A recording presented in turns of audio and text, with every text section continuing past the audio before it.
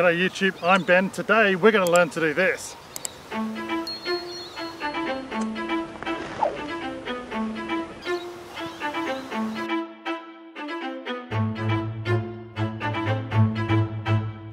This is a Belearic sling, named after the famed Greek mercenaries from the Balearic Islands. It's an ancient weapon. The pouch is very easy to construct. It consists of 3 parts. There are 2 strings of equal lengths.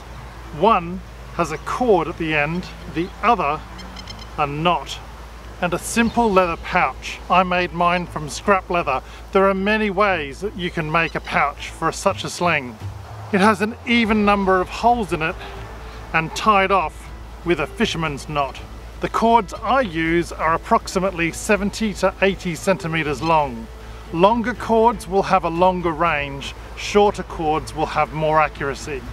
The technique is very simple. Hold your fingers like this. The loop goes on the middle finger and stays there. The knot is pinched between the finger and thumb. The basic technique is really simple. Focus on the target. And we simply, in an underarm motion, rotate the sling.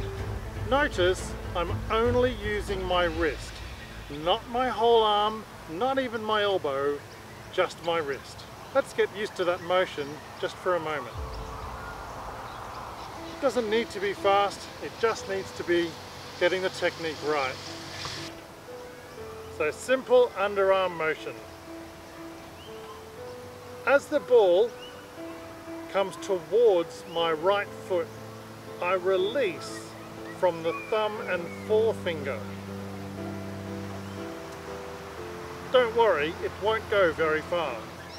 Once you have mastered the basic skill and can maintain a reasonable level of accuracy, move on to the second stage. In the second stage, again, very simple. The target to my left, the right of screen.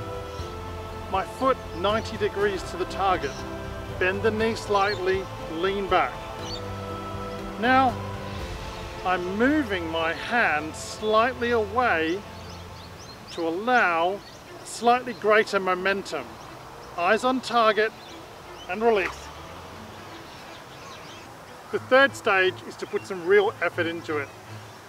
Same as before, target to my left.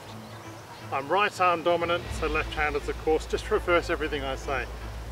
Knee slightly bent, right foot 90 degrees to the target. Underarm motion, pull that back, and then put some real zing into it.